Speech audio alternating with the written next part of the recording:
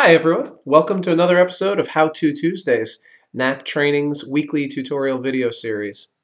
Today is December 25th, so I thought I'd have a little fun with this one. So our tutorial is how to make puppy chow. Puppy chow is a great snack food recipe that my wife introduced me to. It's completely addictive. It's really simple. You start with a 12-ounce box of Crispix cereal, a giant Ziploc bag, a cup of creamy peanut butter, 2 cups of chocolate chips, 2 cups of powdered sugar, and half a stick of butter. What you do first is you melt the peanut butter, chocolate chips, and butter together. If you prefer the stove, use a double boiler, but if you're like me, you can just stick the whole thing in the microwave for about a minute and a half. Stir to combine. Now, dump the whole box of Crispix and the peanut butter mixture into the Ziploc bag. You toss it up until everything is coated beautifully. And then next, you dump in the powdered sugar.